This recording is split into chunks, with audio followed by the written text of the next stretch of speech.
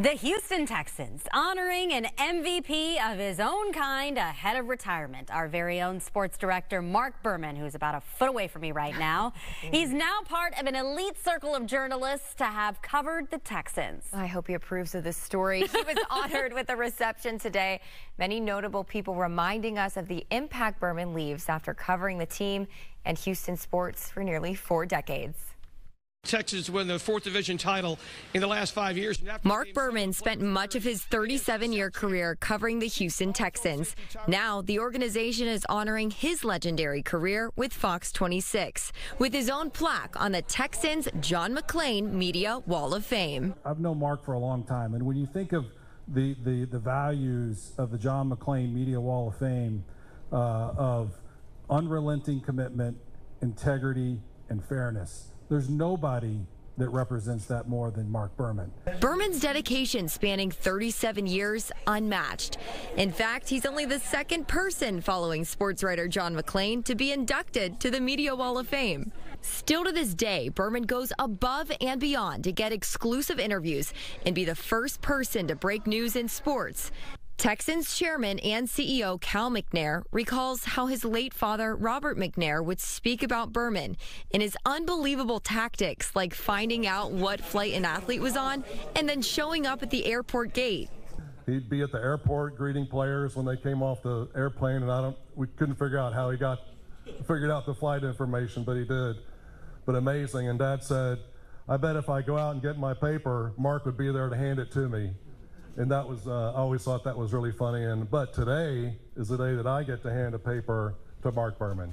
The director of communications for the Texans even admitting to a rather funny airport story. I, with my tail between my legs, had to call Mark back, ask him what gate our own player was flying into that day to get us in the right gate. And so I learned early on in my career to never doubt Mark Berman's sources. Head coach D'Amico Ryans.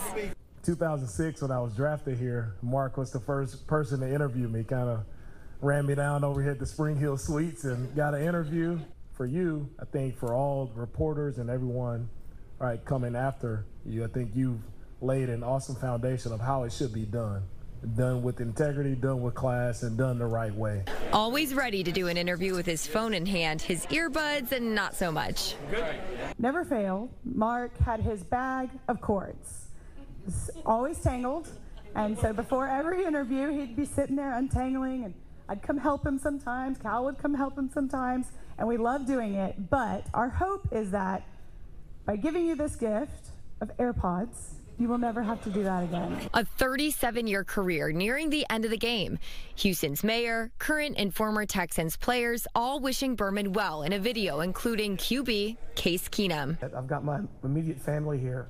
I've got my family from Fox here, and I have all of you guys from the Texans, and all of y'all related to the Texans media, everybody I've covered. So I've got all these families that are connected to me, all here in one spot at one time. Kind of a once-in-a-lifetime opportunity. And his grandson there, just to remind him how long he's been in the business. It's crazy. It's like he's been working here so long, and it's finally the end. So it's like it's been so long that he's been working at this one news station, and it's ending. It sure is crazy to think of Houston sports without the now Texans Media Wall Hall of Famer, Mark Berman. Oh my goodness. I know. Your grandson might be the future here, though. Oh my goodness, I saw him on TV. That was fantastic. I know. He might be the new star of the show. You better watch out. That is a keepsake for us. Yes. Big time. How do you feel? I mean, that's got to be so surreal for you. It was a great job by the Texans. They over the top on how they handle everything. To have all the people that were there, the McNair family, D'Amico Ryans, Nick Caserio, Greg Grissom, John McClain was there, some media, had some great stuff from some of the former players or current players that I worked with. I'm still kind of numb, but it was really cool. Really cool. I've never been stressed to do a package here, and I was so stressed over that because your career is so legendary here, and I've only known you for a short time that I was like, how can I do this justice in just a few minutes? Well, you did. So I'm so glad that was presented to you today, and you totally deserve it. And you had my grandson at the end. Yes, that's what I was going to say. Save the best for last. Yes. All right, guys. Bow at the end. All right, Time Mark. for sports, right? Yep. Okay. Astros.